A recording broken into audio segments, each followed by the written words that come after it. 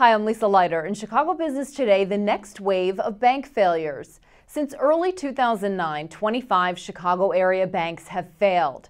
Failures have slowed since last spring when 6 lenders fell at once on a Friday afternoon in April. But that doesn't mean the industry is out of the woods yet. In fact, the city is on pace to double the number of bank failures. As Crain senior reporter Steve Daniels reports in this week's print edition of Crain's, more than 40 local banks are currently at risk.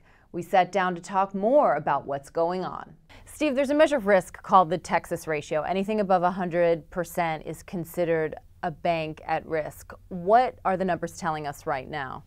Well, the numbers are telling us right now that there's still a lot of banks that are at risk in the Chicago market. Over 40 have Texas ratios over 100, which basically means that they need to raise capital, they need to put more money into the bank in order to keep it solvent. Now, we had 31 banks over 100 as of June 30, 2009. 18 of those failed. So roughly 60% of these banks have been failing in this cycle. So which banks right now would you say are most at risk and why?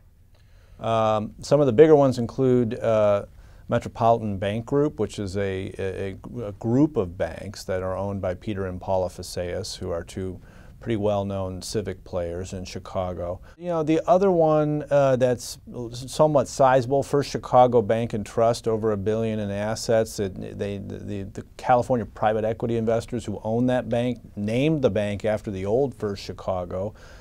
Ever since have been trying to dig their way out of loan quality problems. They've put a lot of capital into the bank already. They need to put more.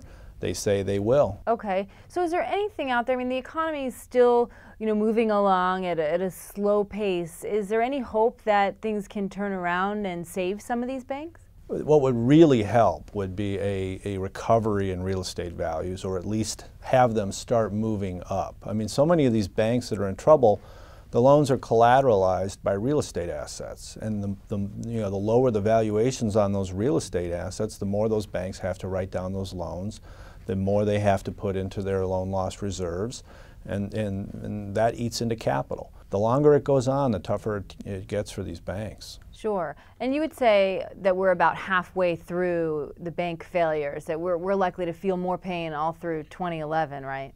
Oh yeah, part of the problem is that these banks owners have not been able to find investors or buyers when they get into a real troubled state. Maybe some of those people would come off the shelf. And why haven't they come off the shelf yet?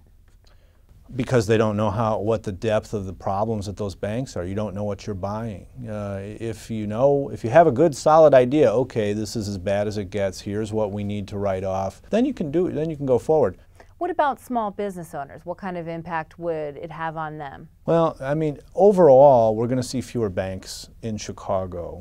Fewer banks, the less competition, it's going to affect terms and pricing down the road. Sure, absolutely. Well, Steve, good story. Thanks for joining us. Thank you. And that's this edition of Chicago Business Today. For more on this story, be sure to check out this week's print edition of Crain's and chicagobusiness.com.